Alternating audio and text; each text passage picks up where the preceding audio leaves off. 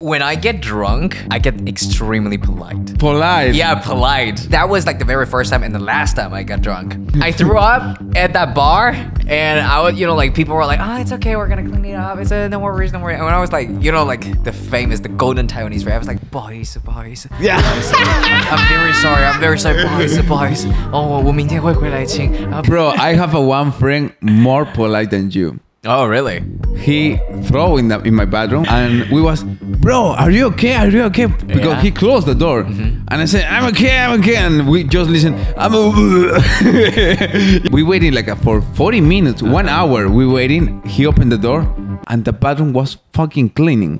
Whoa. What happened? He cleaned after. He cleaned the fucking bathroom. Okay, that's the guy I want to drink with. No.